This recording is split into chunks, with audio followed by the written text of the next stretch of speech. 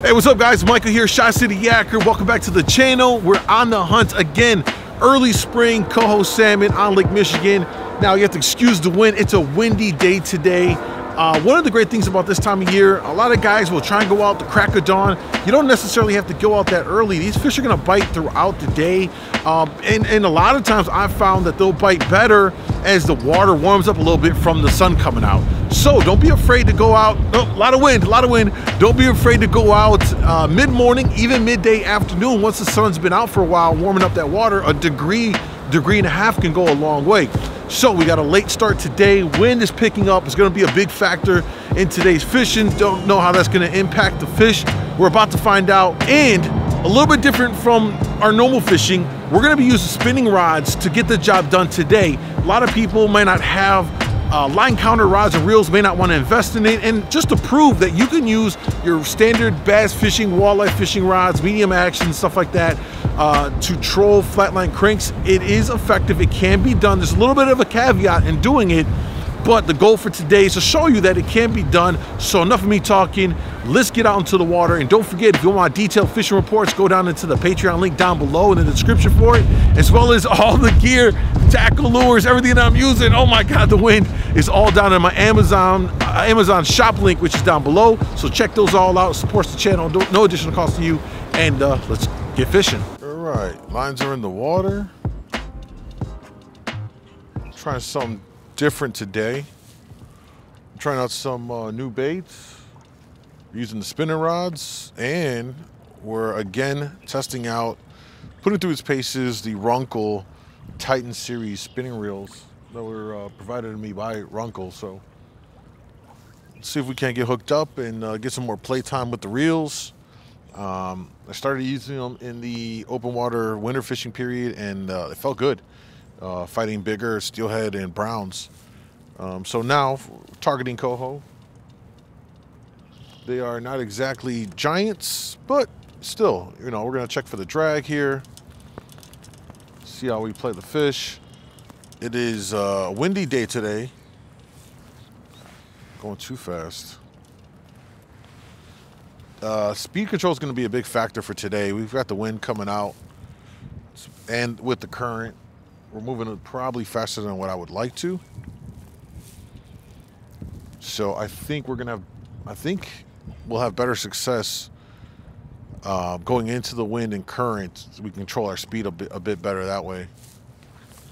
But we shall see here. We just got lines in the water. It's actually pretty busy today. I wasn't expecting it. Also, I would have liked it's a really good lake trout bite going on right now. We're getting blown up pretty good. Oof, that wind.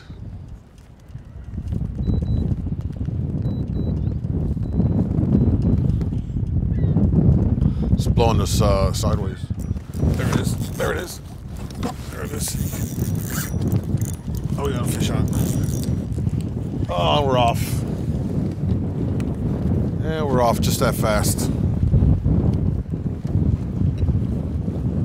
Well, it's when the cookie crumbles. Just had one on. We were kind of drifting, and that bait was going a bit slower. Might have even been floating up, so we may try to slow down. Definitely marking some fish on the bottom here. Could be Lakers, maybe. There we go. There we go. Oh, another drive-by. Wow, that's 0 for 2.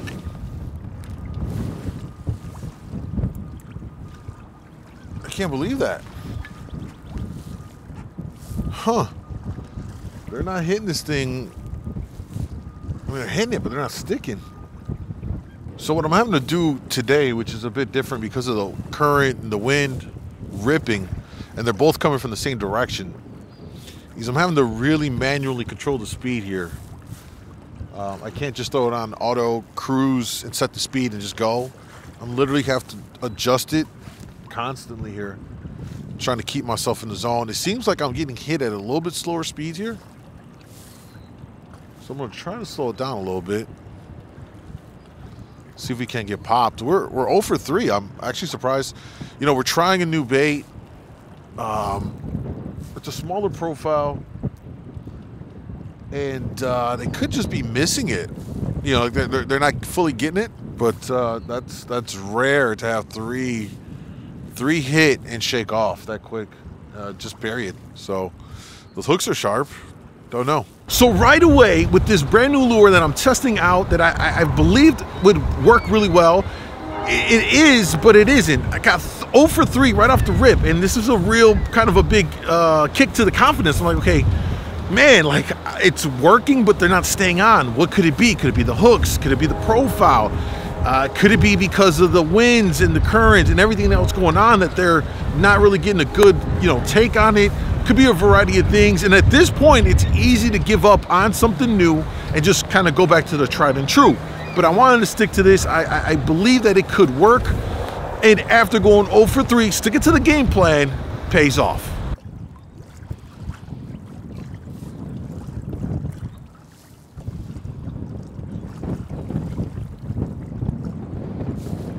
There we go. There we go. I think that was gonna stick.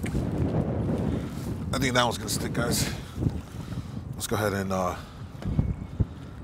spot lock right here. There we go. That one should stick. Where's he at? There it is.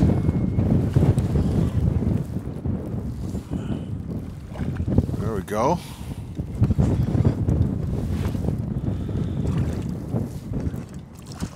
There we go, guys.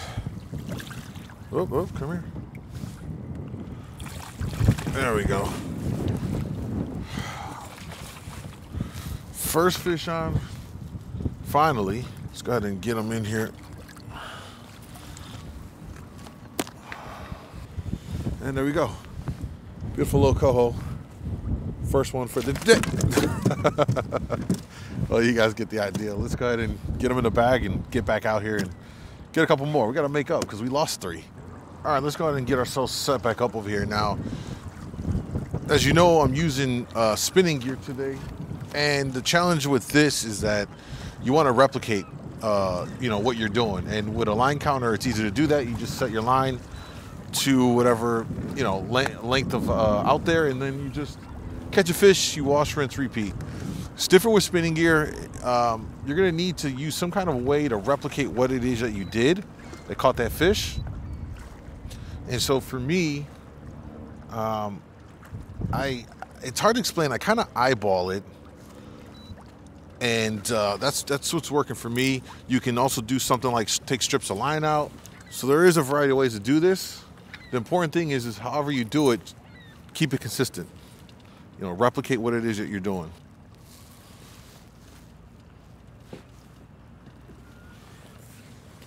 There we go. There we go. Oh, it came off again. Wow. Oh, no, we're back on. We're back on. We're back on. We're back on. He's fighting. I'm pulling. Let's try and reel this one in.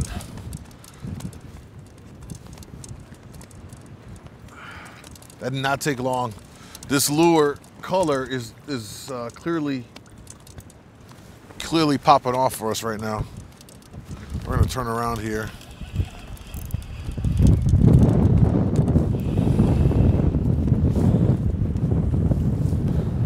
There we go. There it is. See him right there.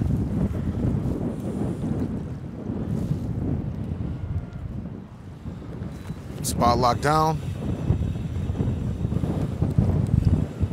Keep the tension on. This is really challenging today. Very, very challenging. Oh, don't run over the fish. Did not want to do that.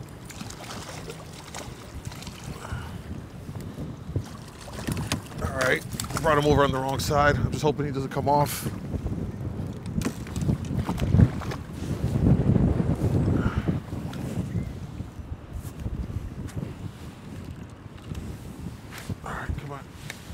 Wrapped all over the place. There it is. All right. That was Pretty much back-to-back catches right there, guys. So we're starting to dial it in. Oh, hook came right out. There we go. Another beautiful, perfect eater size coho.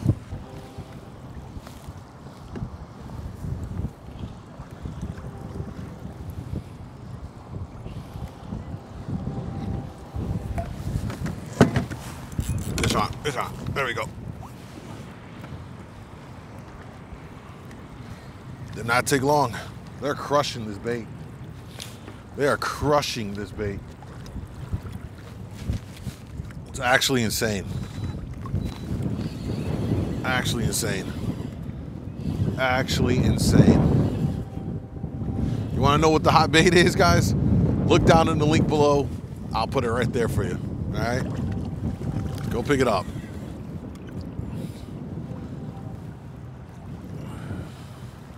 Feels like a little bit nicer sized fish. And I'll tell you what, these Runkle Reels, Titans, they look good, feel good for the price point. Oh, whoa, whoa. They keep coming over on the side I don't want them to. It's actually a nicer sized coho.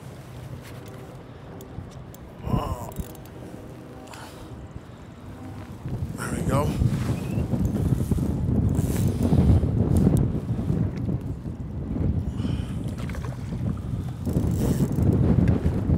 Right. This is we dialed it in that quick. We missed the first 3. Now we've got the next 3. We are not doing too bad here. There it is.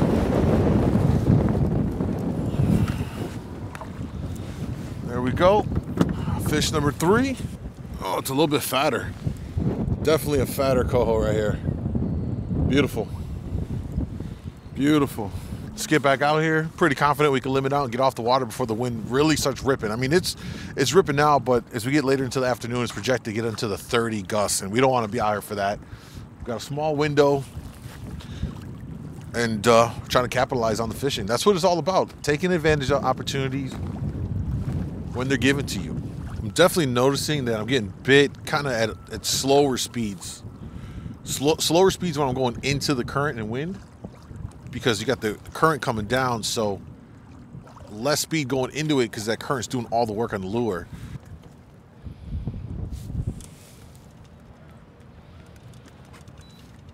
There we go. There we go. There we go.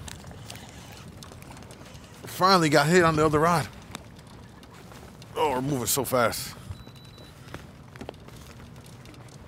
There we go. Fish number 4, if we can keep them on here. It feels like they're, we're getting into a better, just a little bit better sized fish here. There we go. You hit, look at, there we go. We got doubled up. We doubled up. We doubled up. There it is, guys. We doubled up. Let's go. Let's go. Let's get this guy in quick. Let's go. Still on? I think he's still on. Yeah, he's still on. Come here. All right, I got 1. All right.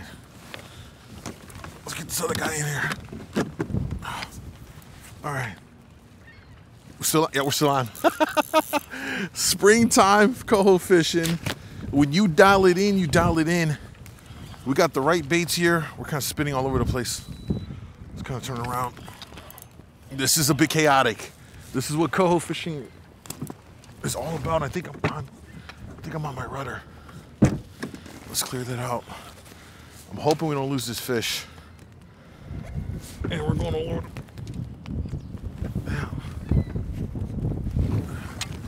All right. Oh, whoa, whoa. All right, still got the fish on. All right, we still got the fish on. Let's spot lock. Oh my God.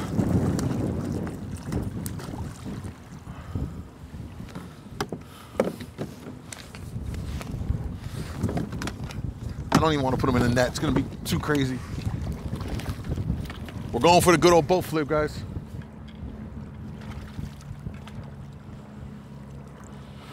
There we are. We got him. We just doubled up. We limited out, and it's maybe not even an hour. We're done fishing. Well, yeah, I think I'm done. Oh my God, what an insane. We dropped the speed down, boom, fish on. All right, let me go ahead and try and deal with this. This is kind of crazy right now. Oh, there we go, y'all, doubled up. Actually, a little bit bigger one here on this hand right here. Doubled up, we just limited out. And yeah, hell yeah. And as we wrap up this trip, a complete success. Another 5 fish limit, second trip of the year. We're on fire to start off the year. Fingers crossed that it doesn't go downhill from here and we keep up, you know, the pace of what we're doing here in fishing. Dialing things in really, really good. New lure, really blew it out of the water.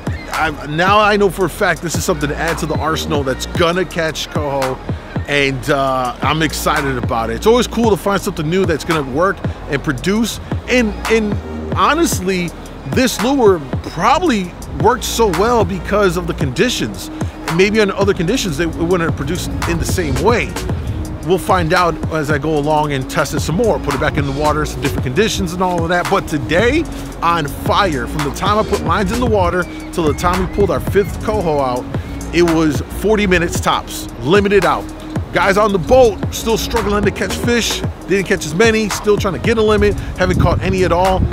And I ended up putting a clinic out in front of a lot of people. People ask me, what are you doing? What are you using? All those details that you can get on my Patreon right now for my detailed fishing report, so check that all out. But the big takeaway here is, yes, you can do this kind of fishing with, again, your rod and reels that you have, that you use for walleye fishing, for bass fishing. The key to it is replicating that amount of line out. You don't have a line counter on it, so you got to use some kind of system, whatever it may be. You can go and strip line at 12-inch increments and count those out. You can count out how many times the line comes off the spool. Whatever it may be, use some kind of metric that you can repeat that same amount of line out. All right, that's a big key, and that's what led to me having that success for today. The fish wanted this presentation a certain depth, had to let out the line to a certain amount and get it all in there, and we got the job done. And enough of me yapping my mouth. Thank you guys for joining me on this fishing trip. Hopefully you enjoyed it. If you did, throw it a thumbs up. Subscribe to the channel if you're new, looking for more info on salmon fishing, kayak fishing for salmon and trout on Lake Michigan. And I look forward to seeing you guys in the next video. Peace.